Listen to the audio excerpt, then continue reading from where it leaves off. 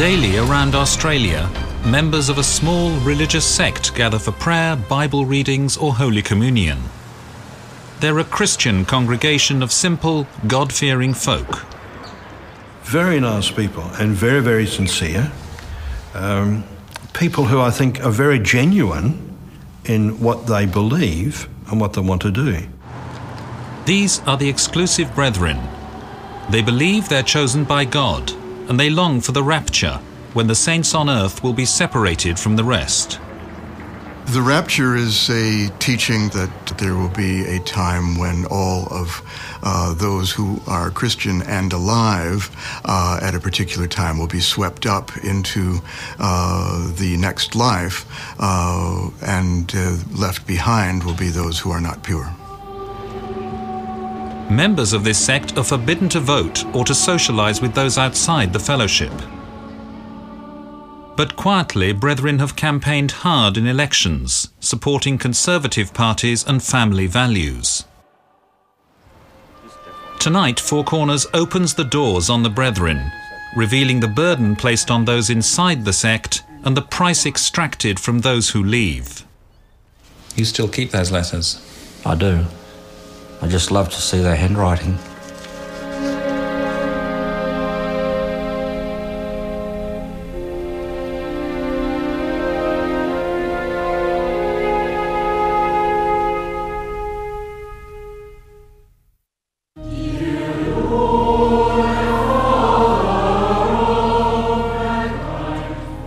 Folded away from the public's gaze in Australia, the exclusive brethren live their daily lives by the scriptures. They say the Bible tells them to separate themselves from evil. Separation, they say, is as old as time itself. The scriptures from beginning to end teach separation. They're a group that take very seriously the need to withdraw from the world and to keep from being tainted with the world. The Brethren claim 40,000 members worldwide, around half of whom live in Australia and New Zealand. The world leader is a Sydney accountant called Bruce Hales. He's known as the Man of God, or the elect vessel. The Man of God is very much a figure of substantial power because he is the ultimate authority on the interpretation of Scripture within the group and plays that role. Brethren families take their lead from the Man of God. They won't send their children to university, and television, radio, personal computers and mobile phones are forbidden. In common with other fundamentalist Christian groups, the Brethren practice excommunication. Anyone who defies the universal leader risks being excommunicated. By disagreeing with the Man of God, you may indeed be engaging in a kind of deviance within the group that the group can't tolerate. And that's what excommunication is about. Brethren are banned from voting by their leaders. That, though, hasn't stopped the Church from campaigning in elections in several different countries, focusing on family values and a conservative agenda. They've claimed that it's only been individual members, but the material that these individual members have produced in the political arena has been very similar in Australia, New Zealand, Canada, even in the USA. As the Brethren have become politically more visible, Four Corners has been approached by former members concerned that the real story of the sect's family values isn't being told. Get out of here, I'll boot the whole thing over. Four Corners set out to uncover that story, but it wasn't easy. The Brethren wouldn't be interviewed, and their attitude to being filmed is hostile, as we discovered when we were quietly filming in a public Perth street. We just realised that you're a camera crew, so we're just giving you crap. Okay. So who called you up here? Who called you up here? You opposers? Are you supporters? Supporters of what? Hey, just by the way, I'll just warn you in 5 minutes, if you don't get off... Have you got a fear of the government of God? Are you believers? You're threatening us? We are not threatening you. Are you believers? We are not threatening you. You are threatening us. No, we're not threatening you. Yes, you are. What are you doing here, you poor cunt? Yes, you are. Do you believe in God? Do you believe in God? Get a real job. Yes, I do. I do believe in God. Waste your fuel, mate. Poor cunts. The Brethren's leaders wouldn't appear on this programme, nor would they allow any families within the church to be filmed or interviewed.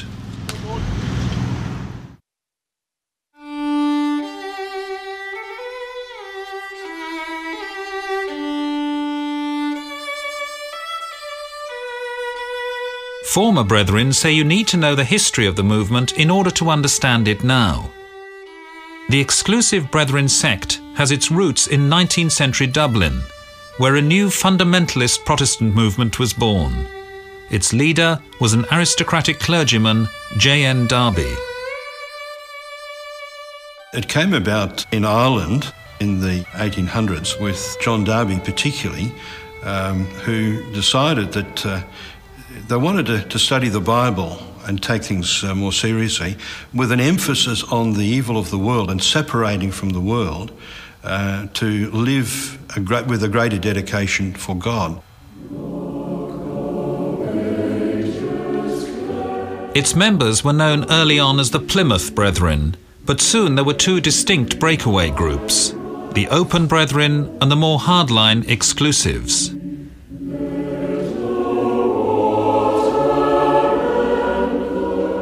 Joy Nason grew up in a Brethren household in post-war England. In the early days, I didn't think it was anything very abnormal. Was it good? Was it a loving, close community? Yes.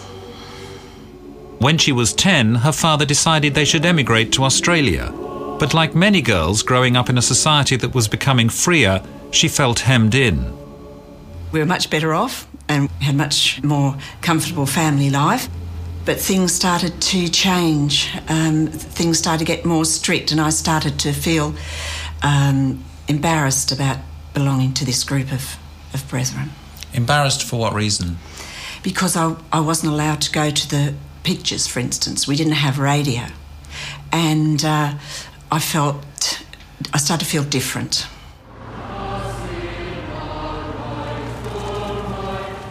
Then, as now, women and girls in the church were expected to be subservient to their husbands and fathers. I'll never forget later on, when I was a young married woman, the Brethren coming to me and suggesting that I should only speak 1/10 of what my husband did. In New Zealand, Nairi Thomas also grew up in a Brethren family. It wasn't really until I started school that I realised I was different. And even then, way back over 60 years ago, it wasn't probably so much different to a basic fundamentalist Christian family. The end of the 1950s proved a turning point in Brethren history. American Big Jim Taylor, who'd taken over the leadership from his father James Taylor Sr., told his fellow Brethren that they had to separate completely from the outside world. From then on, Brethren families weren't allowed to socialise or even eat with anyone outside the movement. That included close relatives. Prior to the 60s, we were able to see grandparents and uncles and aunties who were on the outside. And we used to really cherish those times when we could see those members of the family. But after the early 60s, when what they call the eating issue came along, when we weren't allowed to eat or drink or socialise with other people, that became very, very hard on our relatives. It meant that we as a family had to sever our links with relations who weren't amongst the Brethren, because my father wasn't born amongst the Brethren, he was a Baptist. So that was traumatic. Huge heartbreak. I mean, wives directed in meetings not to go back to their spouse who was not with the Brethren. It was just a time of complete devastation for families, just ripped apart. The 1960s brought other changes. The man of God was fond of a drop of whiskey and expected his fellow Brethren to drink it too. Even though the Brethren would not admit this, he was an alcoholic. I can remember being instructed to provide whiskey at meal times when we had visitors, and we had visitors very often. I can remember being forced to drink whiskey because if I didn't, I was hiding something. Other eccentric rules were introduced. There's a line in the Bible that says, "Without are the dogs." So someone decided no pets. Sounds just crazy. Well, no one questioned it. That's the point. If they said you had to get rid of your pets, you got rid of your pets. It was also a decade of multiple accusations and mass confessions.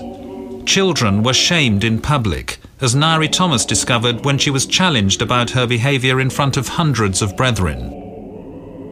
They came to me because they'd heard that there was something between me and my cousin. And when they asked me if I'd committed fornication, I says, "Oh, yeah, I suppose so," because I knew I'd kissed and cuddled my cousin down in the bushes down behind his house.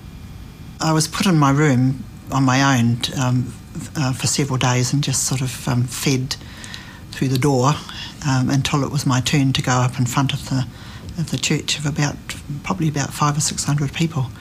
And nobody bothered to come and ask me if I knew what they were talking about. And I can laugh about it now, but it wasn't very funny at the time. How old were you then? I was 15, going on 16. So what was it like for a 15-year-old girl being hauled in front of a meeting of several hundred older men and women and grilled, essentially? Very, very frightening, very frightening. And it's something that I will never forget. In the frenzy of confessions, adults too confessed to sins of many kinds. I have heard people confess to molesting children.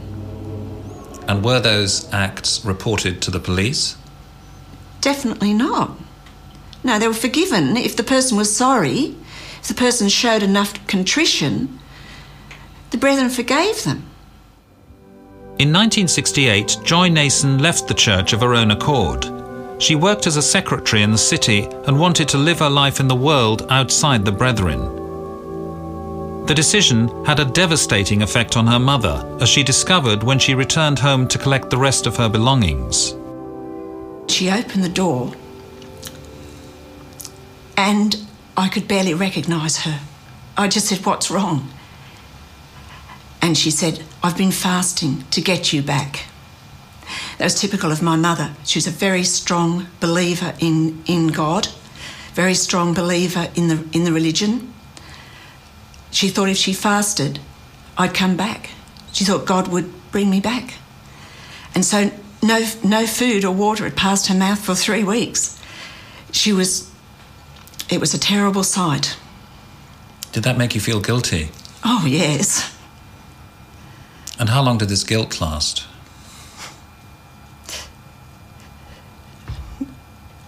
You carry the guilt with you forever.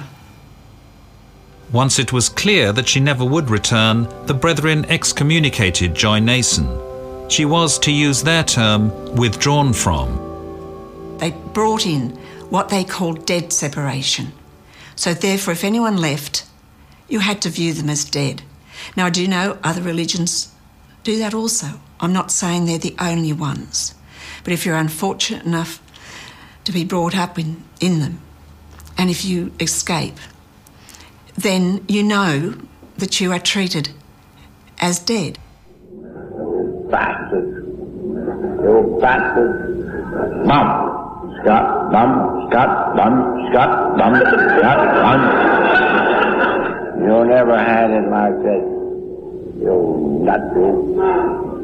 In 1970, Jim Taylor, who'd been the subject of increasing press and public criticism, cemented his reputation as a man of God who'd supped too much on whiskey. A meeting in Aberdeen, Scotland, descended into chaos as he ranted drunkenly at his fellow brethren. He took meetings in Aberdeen about the middle of the year, and it just became a farce, basically. It wasn't ministry. You stinking mum. You stink. Why didn't you bring some powder pit with you? It's a very fine meeting. Yeah, just glad.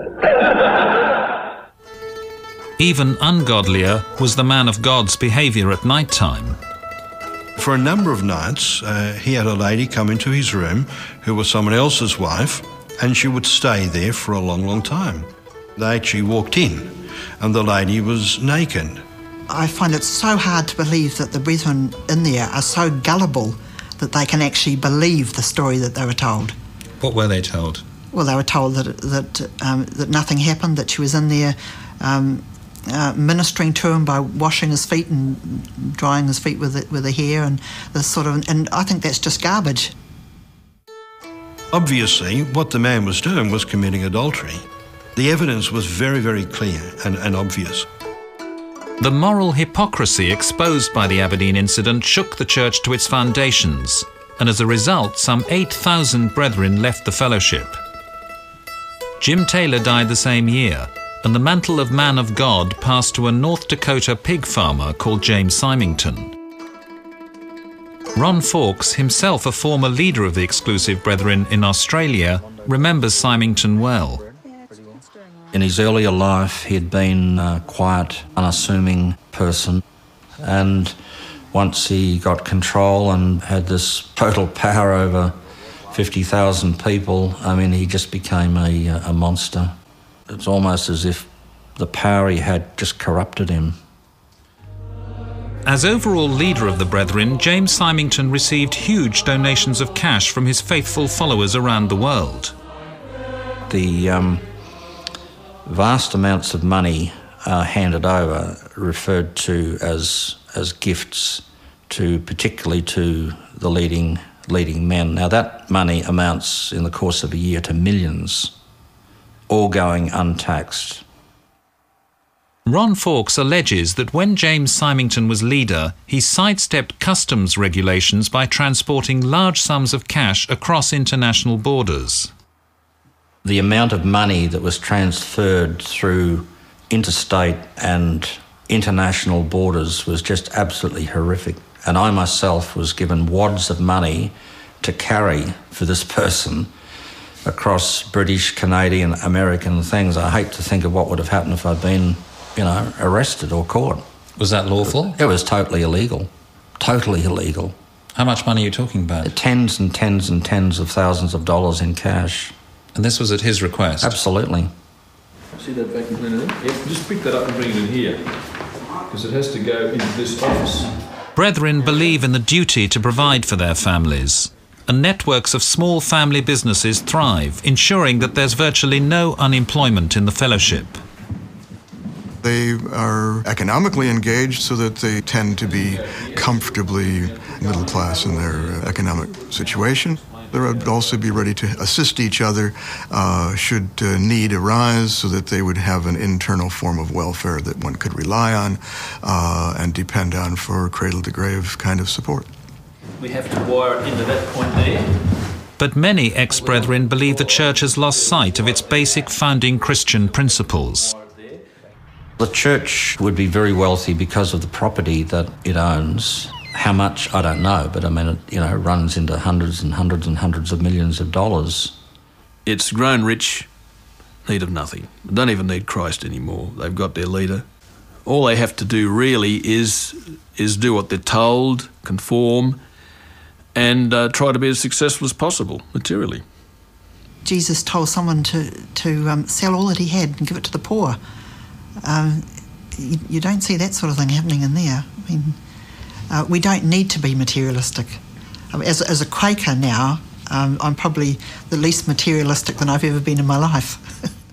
Nairi Thomas married her husband Dennis when they were both in the Exclusive Brethren. It turned into a lifelong love affair, which survived the trauma of them both being excommunicated in 1974.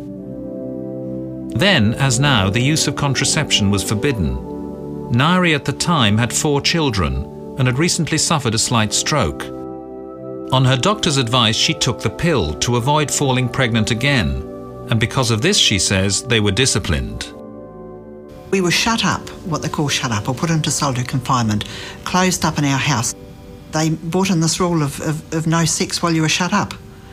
And they tested us out for a week, and there's no way my husband wanted to obey that rule. I mean, when you're told you can't do something, those are the very things you want to do. And so when they came around the following week and asked, have you?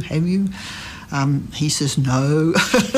But of course, as soon as they were gone, I said to him, "Yeah, you weren't very truthful there. You should have just come out with it and said yes, we did, because we had every right to." So he rang them up and said, "Look, I'm sorry, I actually told you a lie." And that was on the Monday night. By the Tuesday night, we were withdrawn from. What do you feel now in retrospect about this enormous interrogation you endured and the fact that a lot of it was about your sex life, your very private life? I think it's abuse. I think it's some psychological abuse. Hi, Nari. How are you? I recognise you straight away. Nairi Thomas wrote a book about her experience called Behind Closed Doors. Joy Nason is sharing her story for the first time. The two women met during the filming of this programme. They belong to a growing band of ex-brethren who support each other in a fellowship outside the fellowship. This support helps many ex-brethren deal with the terror they feel at stepping away from the church. It's known to those who leave as the 3 Fs. Everyone knows the 3 Fs that's been in the Brethren, and that's fear, families and finances.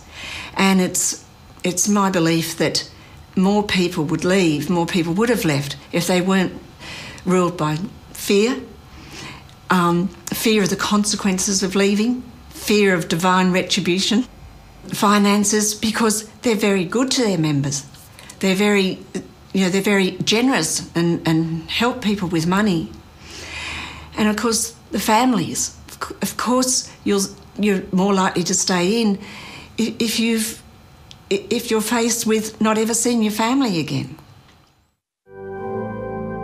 Nairi Thomas's family did it tough on the outside. Her 2 older children went to prison, and one of her boys became a father at the age of 15.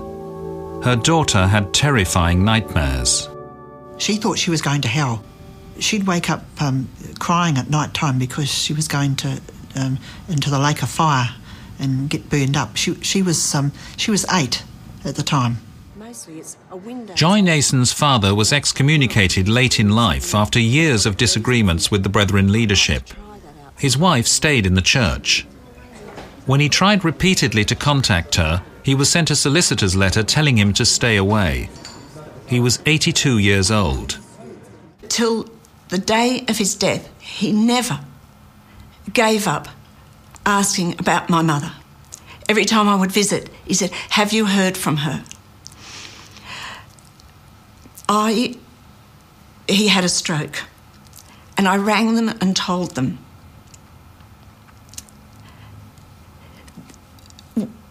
One of them said that he wasn't a Christian, so they didn't have anything to say, and hung up. But as a matter of fact, when he lay there after he'd had the stroke, he was very agitated. He couldn't speak, but the nurses realised he was pointing to his Bible, and they put his Bible in his hand, and he became very peaceful. Whatever his faults, I don't think that he should have been treated like that. And as I walked in the door, after he'd had his stroke, he immediately looked beyond me to the door. I knew he thought that my mother would come and see him, but she didn't. And he died a week later with no reconciliation. The exclusive Brethren told Four Corners, no one is compelled to be in the Brethren fellowship. Children are nurtured, protected and instructed, but finally every individual has to arrive at their own conviction. The believer cannot be other than living in fidelity to his Lord and Master. That some, for their own reasons, have left and become embittered and faithless to the relationship they've entered into shows their supposed conviction was never true. The Brethren's strategy of separation is extreme, isn't it? And a spectrum of separation amongst Christian groups, it is extreme, yes. As the most senior leader in the church in Australia from 1976 to 1984, Ron Fawkes enacted this doctrine. You were involved in excommunicating people, weren't you? Sadly. Tell me about that. There weren't a lot of cases, thankfully, but there were cases where I was involved, and I make no excuse. Indeed, I'm ashamed, totally ashamed of activity that I was engaged in, particularly in the area of custody and access cases, of which I was involved in several. What was your aim in those cases? What were you trying to achieve? The aim was to forbid the person who was excommunicated or not with the brethren to have nothing to do with his own family. Tragically for Ron Fawkes, the worm turned, and in 1984 he himself was excommunicated, he says, for speaking out against the man of God, James Symington. I had a knock on the door saying that we've excommunicated you. You're not to sleep with your wife tonight. I asked the reason for the excommunication. They said, you better find that out, work that out for yourself. I mean, I had a hunch, but that was what I was told. What kind of organisation tells a husband that he can't sleep with his wife? An evil one. Did you agree to it? Did you obey it? Yeah, I did. Why? I did. Because I was just so devastated, so brainwashed, just so immersed in brethren teaching and theology that I knew if ever I was going to get back, I had to do exactly what I was told. But he didn't get back, and Ron Fawkes had to leave his home, his wife, and his 6 children behind. In a court settlement, he was promised adequate access to his children. One of the elders, who now has passed on, he said that was there to satisfy the court and that I knew the score. And of course I did know the score. But you knew that it was a sham? Knew it was a sham, total sham. Because you yourself had participated Absolutely. In similar shams? Exactly. The access never happened. It's this aspect of brethren behaviour that former church members find hardest to reconcile with the fellowship's professed support for family values. I've never seen any of my children for 22 years except when I knocked on one of the doors of my children and was ordered off the property. How many grandchildren have you got? I don't really know.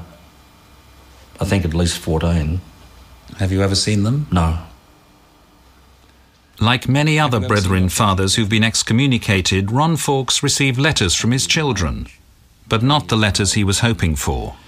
I don't blame them for the letters they wrote. They were doing the bidding of others. But to Dad, I do not want to have anything to do at all with you. This is because you're under discipline, and I stand by 2 Timothy 2, which states, everyone who names the name of the Lord withdraw from iniquity. Well, this is very sad, this one, because this is from my eldest son who is autistic and no real ability to rationalise. I mean, we were very, very close. He loved me so much and I loved him. To Dad, I don't want to see you because you're not right and withdrawn from and out of fellowship. Yeah. You still keep those letters? I do.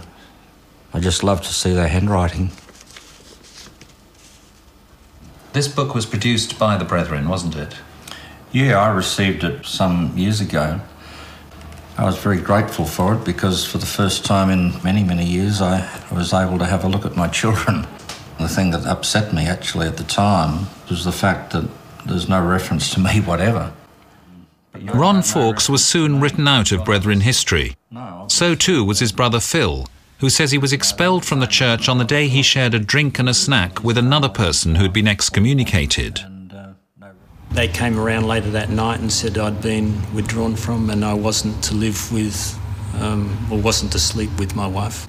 We lived like that for a period of about 3 months. I knew that all the time they were seeing my wife during the day. The priest would come while I was at work and would see her and were working on her. Children used to let me know. This picture here is of his family, his wife, former wife, and no reference to Philip. When Phil Fawkes went away on a business trip to Sydney, the brethren came and moved his wife and family out of their home in Perth. He returned in the middle of the night to find them gone. Finally, I located them and then turned up at 8 o'clock on the doorstep to see what had gone wrong. That's when my daughters, they got to me at the side window of her bedroom. They followed me down out the side window. They said, "This is not what we wanted. It was done against our will." And they were physically dragged. Looking back on that now, is that acceptable behaviour, to drag your daughters physically out of their home? Oh, it's totally unacceptable. Totally unacceptable. There's certain things that I have to live with, and I accept, because I've never pursued anything that is going to cause more hurt to my children. They've been through enough. So you haven't gone to court, for example? No. Deliberately? I could have. I've paid the maintenance and done all that sort of thing, but I could not bear to see my children suffer anymore.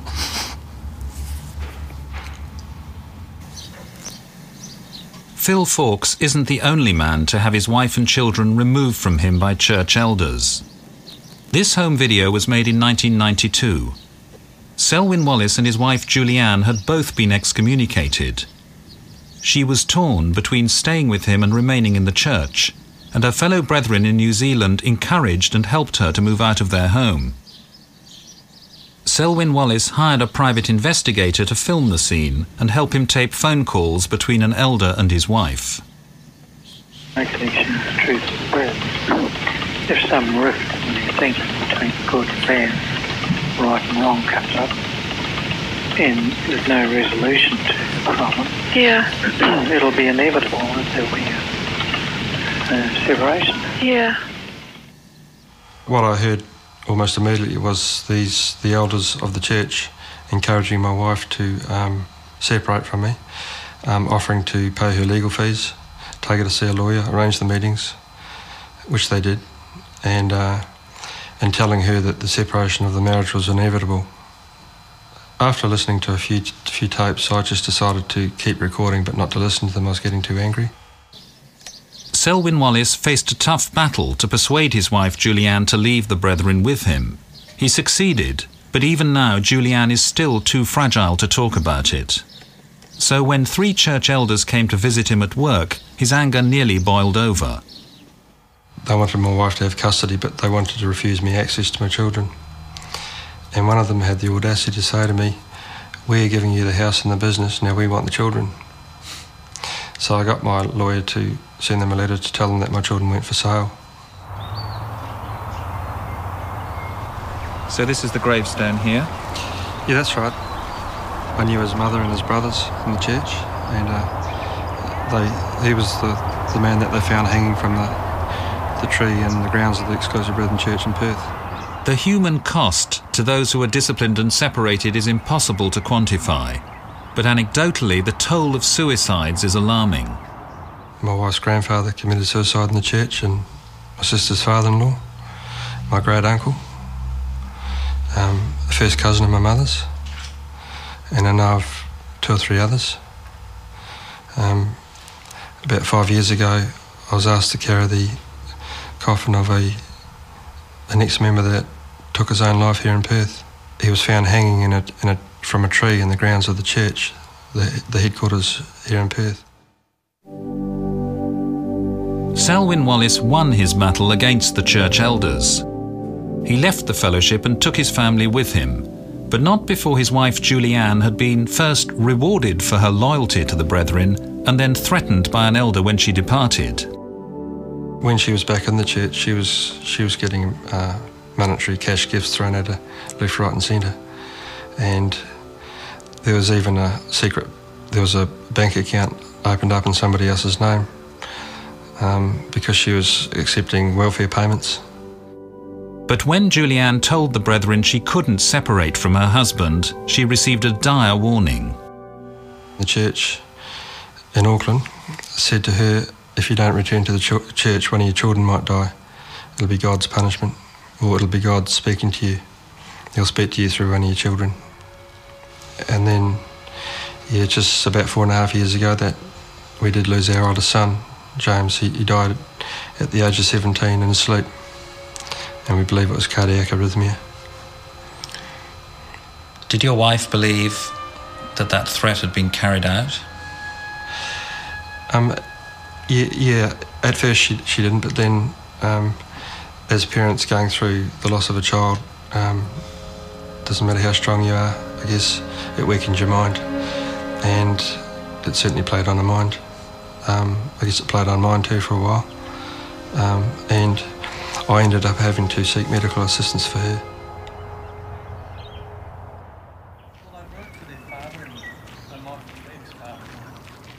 Like Selwyn Wallace, Warren McAlpin comes from a family that's had its share of heartbreak. His brother Tim, he says, was excommunicated for underage drinking and died in a motorcycle accident when he was 18. I think the comments were made at the time that Tim was leading a worldly life outside of the brethren, and this was as a result of that. In other words, that it was, if Tim hadn't left the fellowship, he wouldn't have died. That's right. Warren McAlpin was still inside the church, but in the late 1980s he fell out with the man of God, a Sydney accountant called John Hales, whose son Bruce Hales, also an accountant, is the current Universal leader. He insisted on having a look at the business accounts of every businessman involved in the Exclusive Brethren in Albury. I refused. I said, I've got an accountant to look after my books. I don't need John Hales going through my accounts. Warren McAlpin saw the demand to look through his books as part of a continuing campaign by the Hales family to control the Brethren businesses. But his refusal to comply had him branded a troublemaker. If you question something, you're really an opposer. And that's what I've been labelled as since that period of time. But nothing could be further from the truth. I love these people, but the leadership under the Hales family has resulted in so much trouble and so much family breakdown and so much heartache, and it's got to stop. Warren McAlpin was excommunicated, he believes, for speaking out against John Hales. It cost him his first family and any meaningful access to his children. Warren McAlpin says the Brethren went to court repeatedly to stop him seeing his children, and that even when he won in court, the Brethren refused to comply. We are a higher court, is what they believe, and they refuse to obey the courts and refuse to obey the orders that were set down that I should have access. When he did see his children, there were signs they had been indoctrinated against him. One of my boys, earlier on, when he was about 5 or 6, came to the door and spat at me and called me the devil. I now know that was not what he was thinking, as far as a hatred towards his dad. Later, like Ron Fawkes before him, his sons wrote to him. It was 2 registered letters from Jeremy and Richard, and I think they were 8 and 7 at the time. Just read me a few sentences from one of those letters. I never want to come with you again. I am 8.5 now, and I am standing on my own 2 feet before Jesus. Warren McAlpin is still estranged from his sons, but he did see them one more time. They were in their 20s, some 15 years later, but the love of a dad for his kids and the love of kids for their dad never ceases. It's there as strong as the day when they took the children away. Both boys hugged me and said, "Dad, you don't have any bad feelings against us, do you?" And I said, "No, I don't have any feelings. In fact, I don't hate the brethren for what they've done, but certainly I don't hold any hard feelings towards you two boys whatsoever." Most of those who've left the fellowship have continued to maintain their strong Christian beliefs. For Warren McAlpin, it involved a fresh conversion to a different kind of Christianity. It didn't involve any accountant from Sydney or a pig farmer from America or a whiskey-drinking alcoholic from New York. It involved a transaction personally with Christ, and that's what I took up. I have a very strong faith. Indeed, my faith was strengthened as a result of what I went through, which I thank God for. But I don't obey now because the brethren say it or anyone else says it. I obey it because God says it. Renewed faith, though, doesn't dull the memories or the pain. After her father was excommunicated, Joy Nason took her son to see her mother to check that she was okay and was where she wanted to be. She was behind a closed door. I just couldn't bear it. I couldn't bear that I was so close and couldn't see her. And I suddenly remembered they always have a scripture to go by. They always have something. And it's the door, the closed door. You weren't allowed to let an ex-member through an open door. And I suddenly saw there was a fly screen and the door. And I said, "Mum, if you open the door, there'll still be a closed door." And she took the bait and opened the door. And all the words of condemnation of the brethren that I was going to hurl at her just went. I just looked at her and I said, "I love you, Mum." And to my amazement, she mouthed, "I know," silently, and then said, "Go and get right with God," out loud, so that the people in the house would not know. I've never forgotten it. And I turned and went and took my son.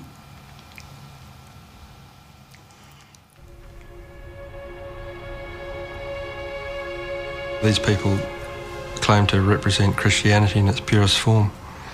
But you look at the history stretching back 30 or 40 years and it's just carnage, broken families, broken lives,